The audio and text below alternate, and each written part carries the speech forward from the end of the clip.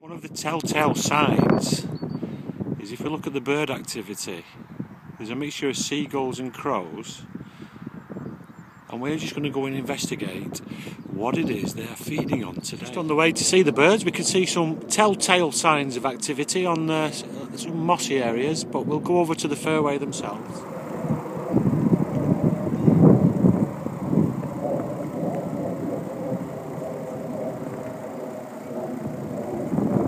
Let's take a little look at what's beneath the ground. So we're going to pick a divot.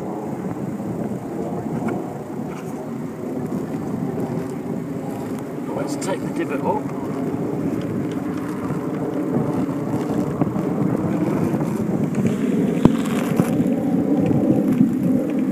And let's see what we find. There's one.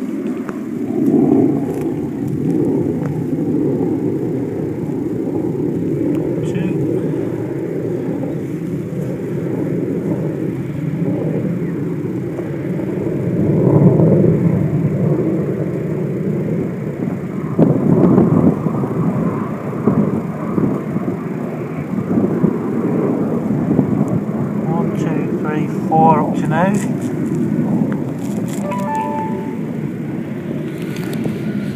Five.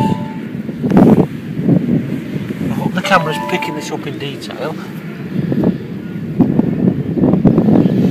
But in this one little divot, we've just opened it up and had a look, and we found half a dozen nice fat juicy leather jackets wriggling about in the surface.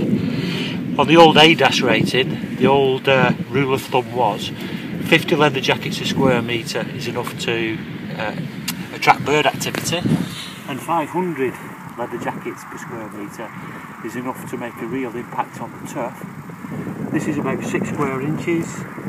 I'm going to estimate there's at least 10 to 20 in that area, so in my view this is a real infestation, and these fairways will be impacted by the feeding leather jackets and should be sprayed as soon as possible.